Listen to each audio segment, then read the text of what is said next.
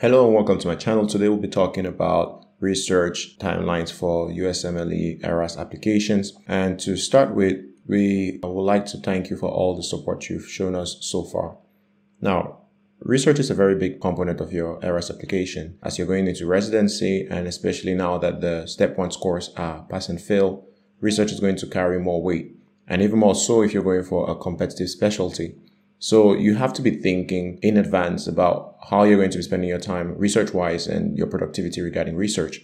You can expect to submit your ERAS application as early as the first week of September of the year before you're going to get into residency. And therefore, you would want to make sure that you have enough research by early September. So research has tiers, obviously. The first tier would be abstracts submitted at conferences, whether it's within your institution or the major conferences within your specialty. The next tier would be editorials, letters to the editor, and commentaries. And the third tier will be observational studies. So in observational studies here, we're going to include surveys, cohort studies, and case controls. In the next tier, we have reviews. Reviews are classified above clinical trials normally, but when we're thinking about applications for residency, reviews, whether they are systematic or scoping reviews, would be considered to be a little bit above the clinical studies, observational studies, but a little bit below clinical trials and basic science. And therefore, the last tier would be clinical trials and basic sciences. The estimated time frames for this research, at least from my experience, vary a lot. And so we're just going to go through some of the data that we've been able to extract from research that I've already published. You can find the link to my research below the video, and you can also try and fiddle around extracting that data for submission dates, acceptance dates, and publication dates. It's a really good exercise for you to get used to getting data, aggregating it, analyzing it, and interpreting it. So looking at this diagram that we've put together, we can see first there's a very big difference between the submission to acceptance dates and publication dates for different types of articles.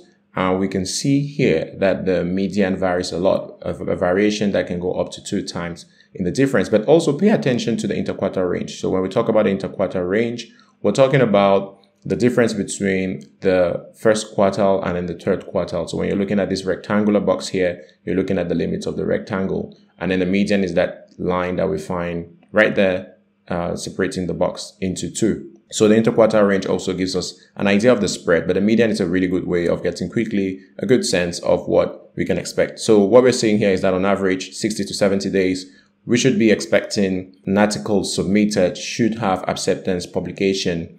And therefore, we can start thinking about how we want to plan our pathway to getting acceptance into residency.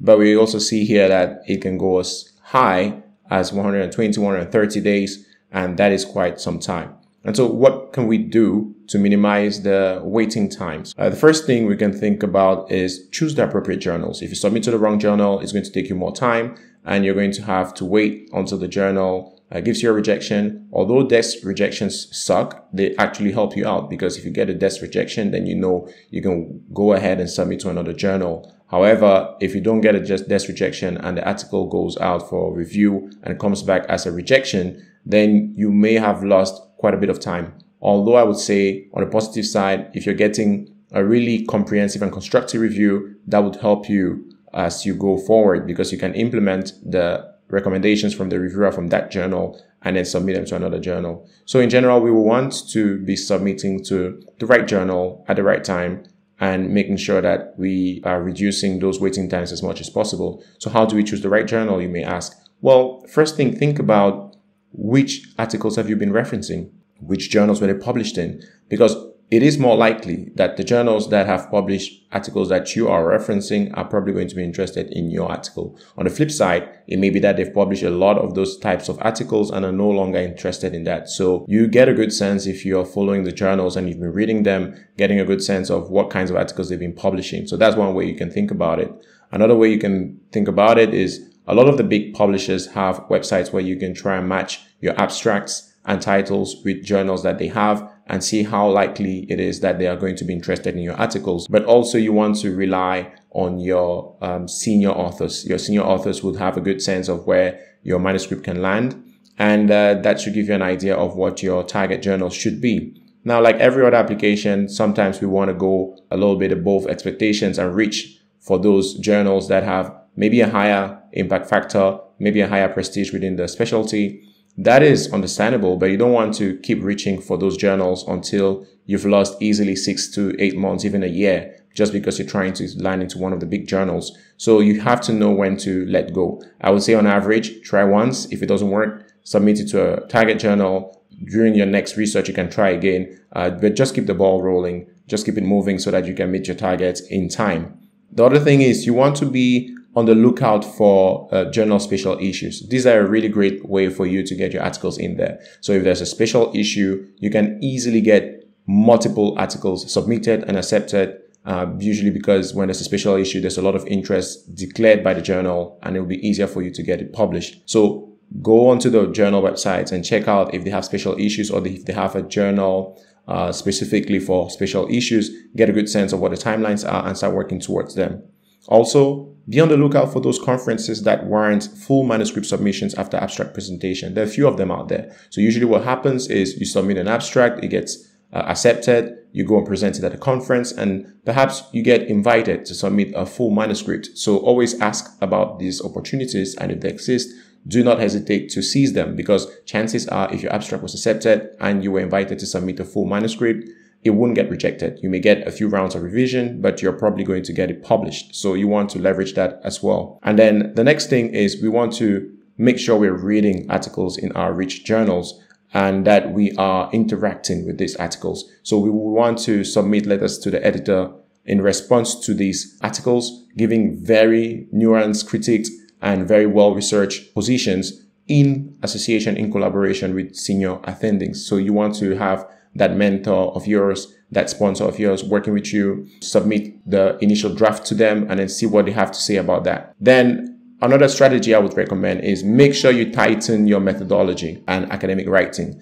You want to make sure that is impeccable. So do all the work beforehand. Make sure your academic writing is really good. Make sure you have great illustrations and tables that make it easy for the reviewers. Every time you make the work easy for the reviewers, you're going to get reviews coming back quickly, and that will shorten the time frames as well. Also, you want to respond to the reviewers promptly and clearly. What do I mean by this? Use a point-by-point response system and reference exactly where the changes are made. So tell them, as you may see on page 3, line 23, I've made so and so change, and that will make it so much easier for them. Above all, be polite. Remember, the reviewers are doing this for free. They're taking out of their very busy time to help improve the quality of research within the journal, within the field. So be very polite, even if it feels like sometimes it's been a personal attack towards you, but be polite. In the same vein, when you're submitting your article, if a journal asks you to propose a few reviewers, do not hesitate to propose a few reviewers. Make sure that you know people within the space that are interested in that topic, that will be willing to take some time to look at it.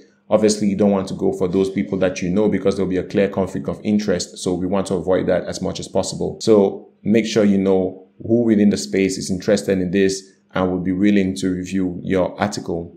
Another recommendation we have here is work on multiple projects at different levels of the research cycle. So what we mean here is you may have one project that's still at the ideation phase, another project that is at the statistical analysis or data collection, one that's in the writing, another one that's within the review. That helps you keep the ball rolling. You don't have to wait for one project to be over before you start another one. Related to this, the final piece of advice is collaborate, collaborate, collaborate. The more you're collaborating, the more likely you'll be able to have all these different projects going on. It also means that you wouldn't have the same level of responsibility in different projects. In some of them, you'll be first author, second author, maybe middle author. That's all fine. Just make sure that you're collaborating. You're going to be learning from your colleagues, and you're going to get more opportunities to get your research out there and get more research under your belt. So ultimately, what we mean here is if you are planning, for example, to get 10 to 15 publications out there, actual articles, then you want to start quite early. If you've enjoyed all that we shared so far, please do not hesitate to like, comment, and subscribe, and make sure you hit that notification bell so you know when the next videos are out.